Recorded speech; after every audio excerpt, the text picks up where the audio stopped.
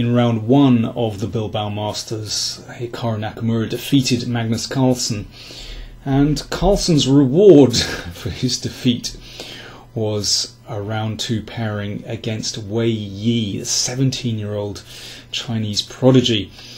Carlsen had the black pieces, not easy. When they played in Vaikonze earlier in the year, Carlsen also had black and showed Wei Yi a lot of respect, played very solidly as black and made a draw. But today it was rather different.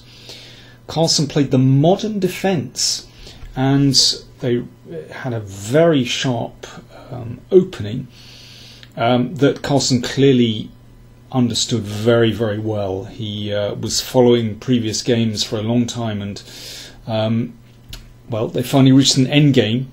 Very, very complicated, and Carlsen started to take control, but it was still extremely difficult. And well, we joined the game after 38 moves, and Carlsen played c3. So we've got an ending of rook and knight each. And I think these endgames are, well, in my opinion, the most difficult endgames there are. Sometimes you have complicated knight endgames you can transpose into. Sometimes rook endgames, also very difficult. And of course, you always have to watch out for a complete simplification and going into a pawn endgame.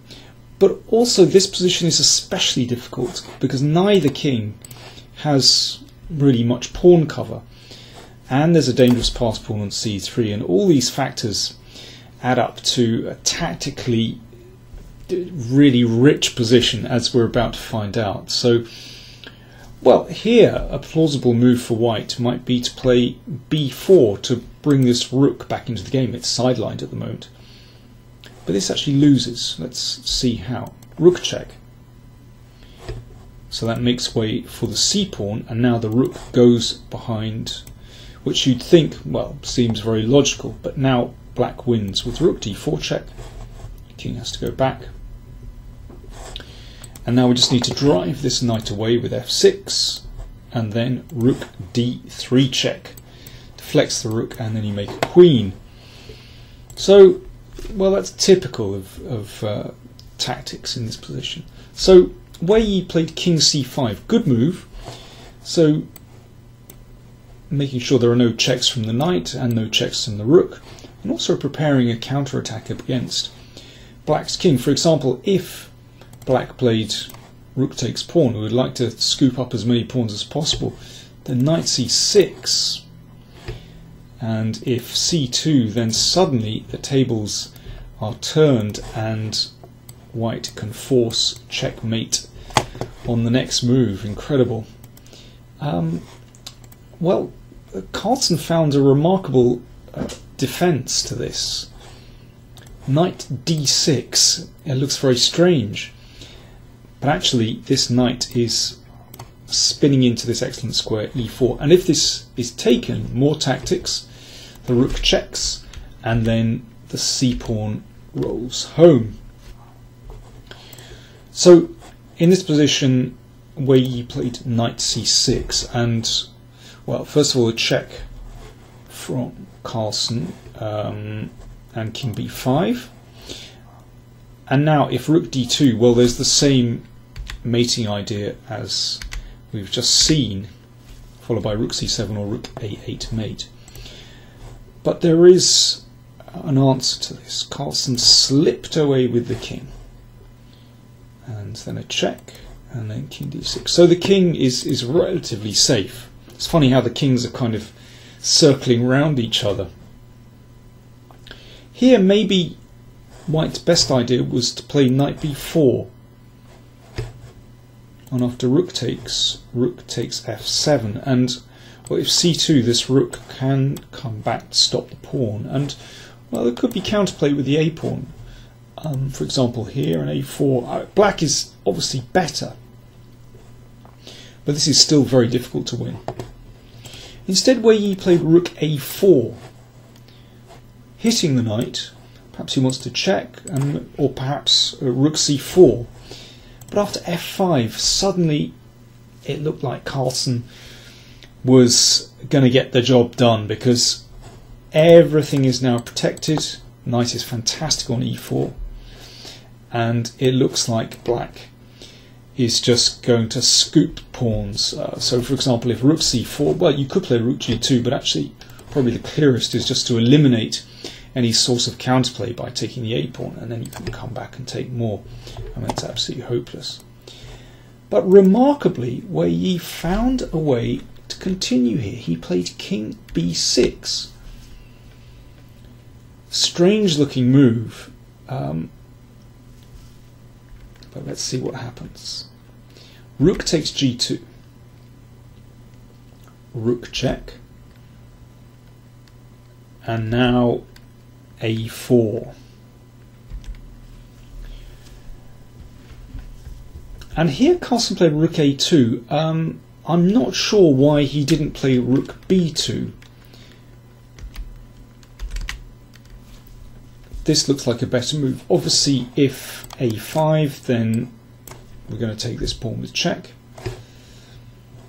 And if b4, then a very nice move. We play rook d2, and suddenly this rook is in some trouble, because if rook c4,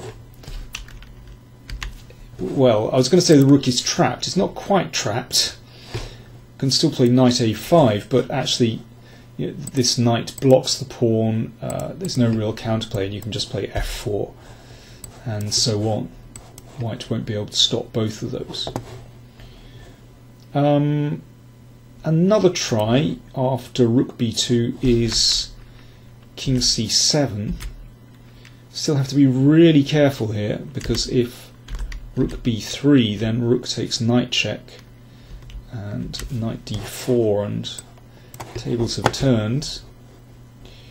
But after king c7 we play a very cool move, king f6, and this should be good for black. After rook c4 you can play rook b3. Still very, very tricky. I mean, there are lots of sidelines there, but Carlsen played rook a2. Pawn came to a5, understandably, and only then came back to b2. It's all a bit baffling. And, well, here Wei Yi came up with a very tricky idea. He played king c7. b4 must be the way to go.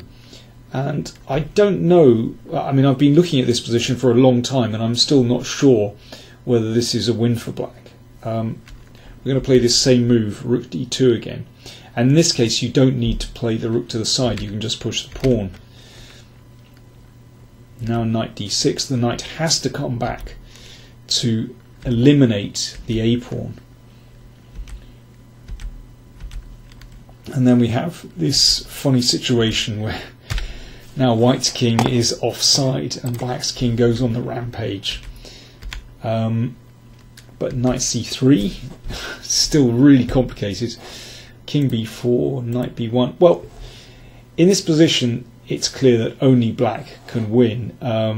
I flicked the pieces around a little bit, and on one occasion I managed to win with black, and another occasion I managed to draw with white by dragging my king back somehow and sacrificing the knight. But I mean, who knows whether this would be a win for black?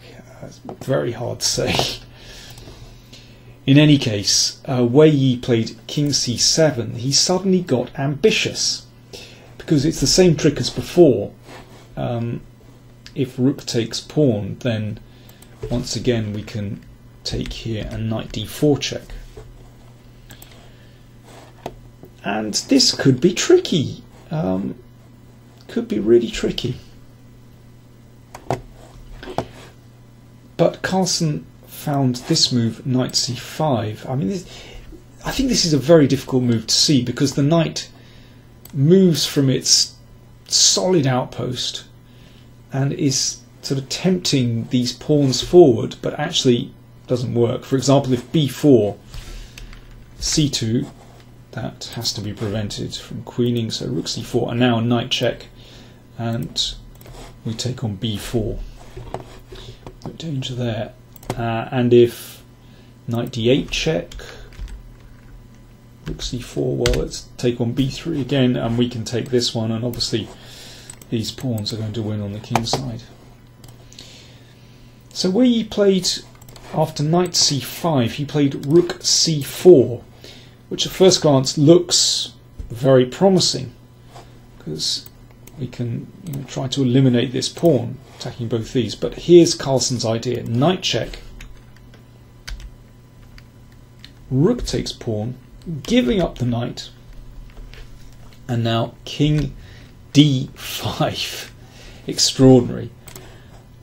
Forcing the rook out of the way. Well, if the rook goes away, this is winning. Well, we can take on c6. We can also play this, and this is winning. So Wei Yi played rook b4. Still more tactics actually. c2. And if that's taken, then you get a queen. And now it's very, very easy. So check. And there's nothing better for white. So Carlsen got a queen, and this is very easy to finish. So nasty pin, and a6 impossible because of queen check. And queen check anyway. And at this point, Wei Yi had had enough. The queen is just too powerful, and this pawn is rolling home. My goodness, I've spent hours today commentating on this game and analysing it afterwards, and I still haven't reached definite conclusion. And the players must just be shattered after that game. Really, very, very difficult indeed. But Carlsen pulled it out the bag.